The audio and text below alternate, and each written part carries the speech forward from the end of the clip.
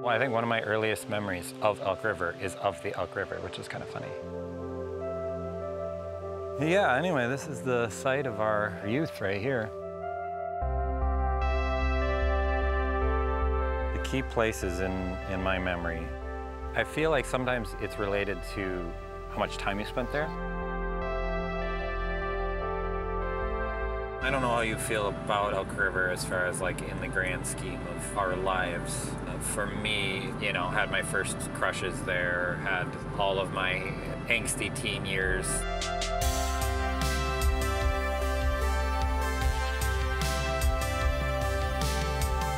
There also is something meaningful or even like spiritual about like revisiting a location with perspective maybe.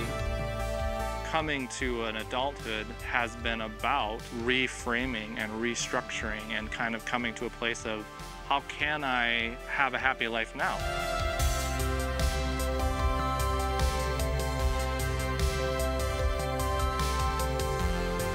I'm trying to lay something to rest, whatever this was, as what I would consider my most significant span of childhood. I think for me it is a little bit of a, I came back to close the door.